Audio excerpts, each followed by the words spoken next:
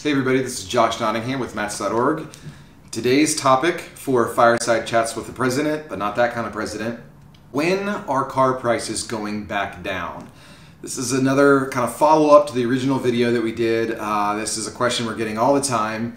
Now obviously the answer to this question is we don't know. I like to make the joke that if I could predict the future, I wouldn't be doing this.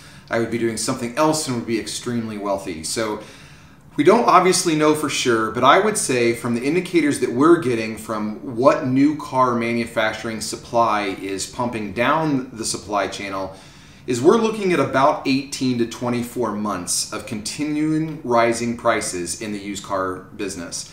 One common misconception, I think, is that when people assume that period is over, they are kind of assuming that there's going to be this very large drop in prices.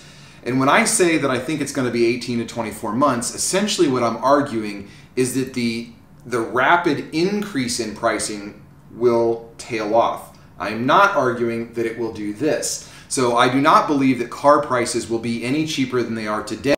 I just think that the slope of that line is eventually going to tail off and become a more normal line where a vehicle of any given age will begin to slowly depreciate like a normal car does. But you won't see this massive market adjustment where all of a sudden all cars drop by $2,000 or $3,000. So the video that we filmed originally that talked about that now is probably the best time to buy a car at any time in the near future, still 100% true. I just think the increase will begin to tail off in about 18 to 24 months. Thanks.